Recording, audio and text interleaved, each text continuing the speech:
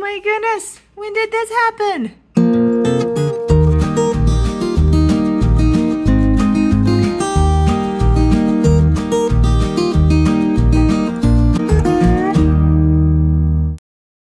Hey guys, how's it going? Amanda here from the Front Acre, and we are embarking on a new hatching journey today. Really a new endeavor altogether. We have some jumbo Coturnix quail eggs. We got these from Myshire Farms, and we're gonna be incubating them, obviously, and you'll notice we got a new incubator.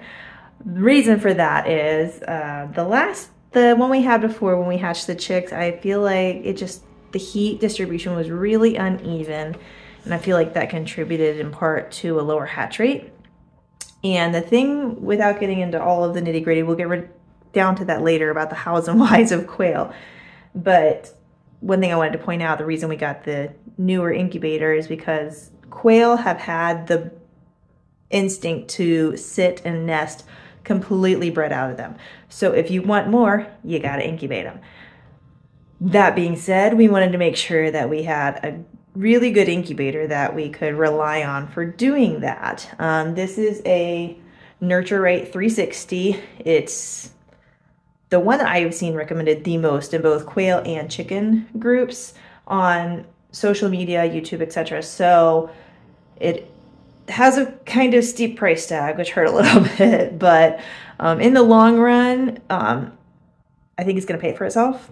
Now, it's been on since yesterday, last night, just to balance everything out, and now we are ready to put our eggs in. So let's get that done and get our countdown started for our baby quail.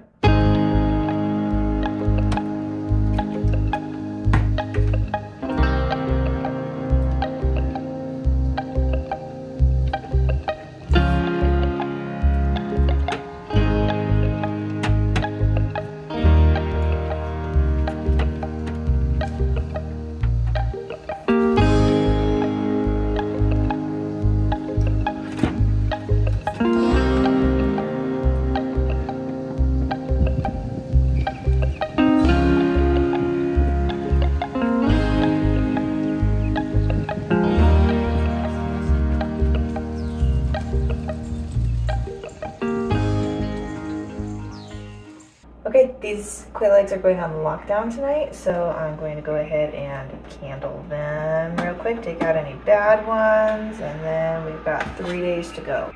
Well, that one looks good. That's one.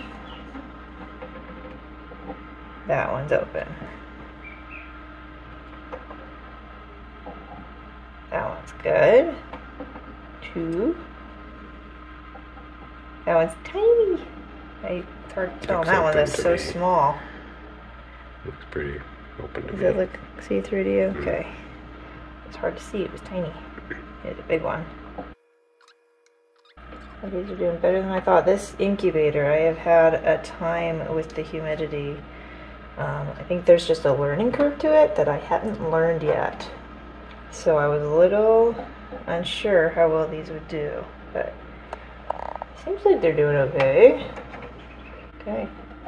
So looks like only 2 that were not fertile. See if I can gently take this out without jostling those too much.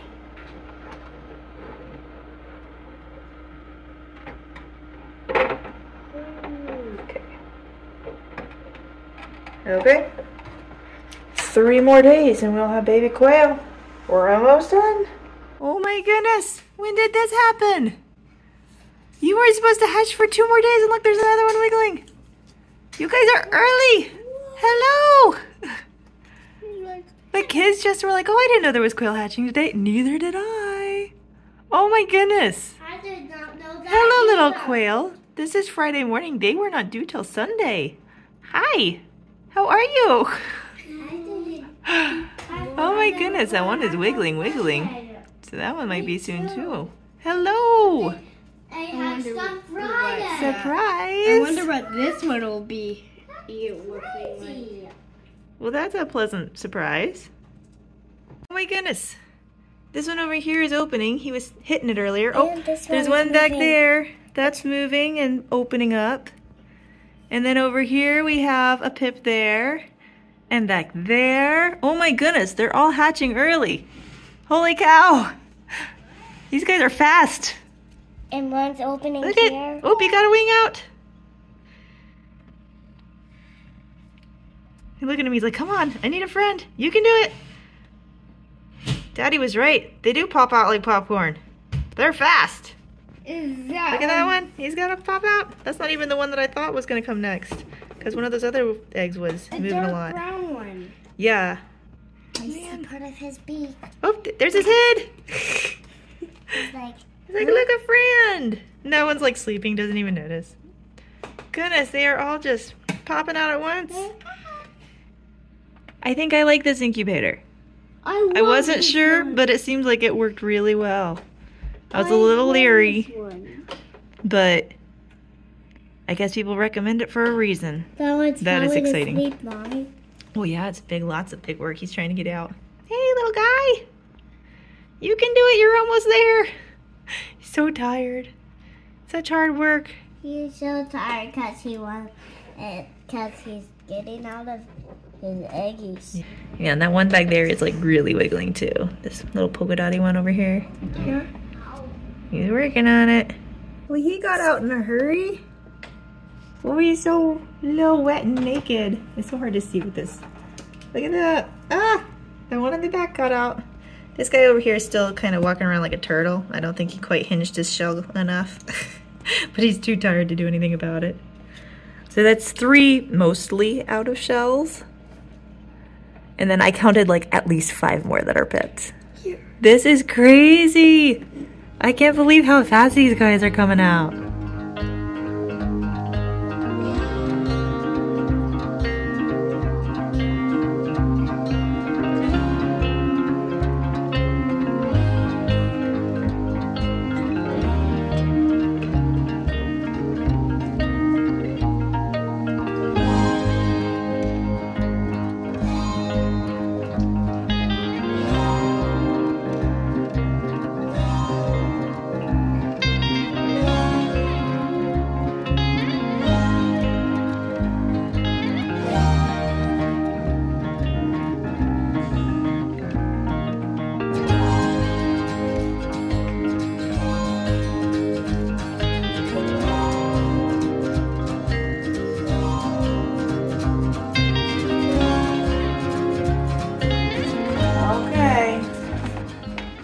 We have lots and lots of quail.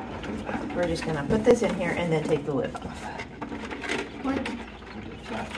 Look how many there are! Can we take out the other quail eggs? I cannot believe how many there are. You know, you've seen our hatch rates. They haven't been great, so this is awesome. This guy is sleepy. He's a little sleepy guy. I wonder if he's not feeling so good. He's kind of limped. We'll see how he does. Ooh, that one's still attached to you, chicken. You've been carrying it around since yesterday. So we might have a little prolapse here. Hard to say, or that might just be yolk absorbing. We'll snip this egg off so he stops dragging it around. I'm sure that'll help. Yeah, he's been dragging that around since yesterday, so I don't know. We'll see how that goes. Hey, how'd you get in here? Okay, so we have 1, 2, 3, 4, 5 eggs left. So there must be 22 hatched. Okay, 5 eggs left. That's a really good number.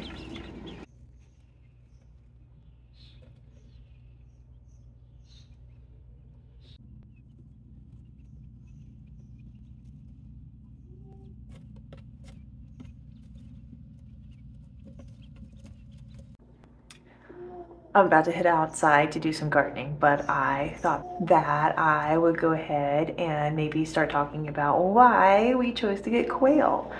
This is actually something that we have been talking about for quite a while. We first started exploring the idea of quail last summer, actually, and for a couple of reasons. For one, while their eggs are only about a third of the size of a chicken egg, they actually contain about 3 times the nutrients of a chicken egg. So they're very, very nutrient dense. And eggs are also considered to be anti-inflammatory. So those are both really good things, especially now when we're living in a time where a lot of our food has been nutritionally depleted. And we're just bombarded by so many toxins all the time. Just having those anti-inflammatory properties and those extra nutrients are a big bonus. Another thing about quail eggs, while duck eggs and chicken eggs, people can be sensitive sometimes. And as I've mentioned in previous videos when we got the ducks last year, usually if somebody is sensitive to chicken eggs, and they're okay with duck eggs and vice versa. But some people are sensitive to both. As of last year, as far as I know, in the United States, there are 0 known cases of anybody being allergic to quail eggs. So that's a bonus for those of us with sensitive digestive systems, or maybe with friends who have sensitive digestive systems, where we could share these wonderful eggs with them. Also, they taste super, super good. Very creamy. They're really yummy. Over here with Mama Hen and her chicks to talk about another reason for quail. Also, there's goats here. So another thing, really big bonus for quail, is that they grow and mature. They mature really fast. You can see these other little chickies over here are about a month old, and they're still quite small and will be for quite a while. It takes chickens about 6 months before they're able to start laying eggs. And depending on breed, Cornish cross are ready to harvest around 8 weeks, but a lot of like dual purpose birds like this won't be ready that early. It'll take several months before you can get any decent amount of meat out of them. However, quail mature much, much faster. You can see in these pictures on the screen, these are not mine. I borrowed these with permission. You can see the Instagram handle of the person who took them at the bottom of the screen. But as you can see, quail grow really fast. They mature so quickly. A standard Coturnix quail can start laying eggs by 6 weeks old, sometimes earlier. They're also mature enough and full grown, ready to butcher at the same 6 to 8 weeks old. These are jumbo Coturnix quails, so they will get a little bit bigger, which means they also need a little bit more grow out time, but still 8 to 10 weeks for laying eggs and being ready to butcher. That is a super fast turnaround. They're also very, very good layers, and so you can have that rapid turnaround from hatching to laying more eggs and putting meat in your freezer really, really fast. It's very, very sustainable. Ornery goaties. Yes. Don't eat my hat. I know it's a straw hat, but you don't eat it.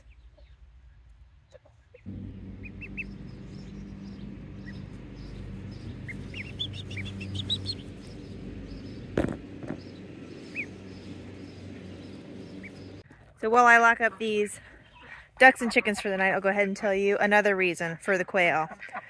Because they're so small, you can fit a lot of birds in a small space.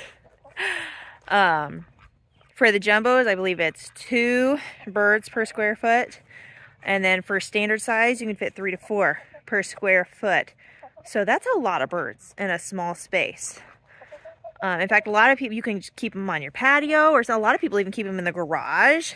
And another nice bonus is that almost every HOA allows them. So even if you're in a neighborhood, you can still raise quail for meat and eggs. So, what do you think? Are quail something that you would want to try on your homestead? Let us know in the comments below, and while you're there, don't forget to like and subscribe our channel. We are almost at 500 subscribers, and we would love for you to help us over the edge in that department. Until next time, I hope you've enjoyed this show and will enjoy joining us on this quail journey. And until next time, God bless.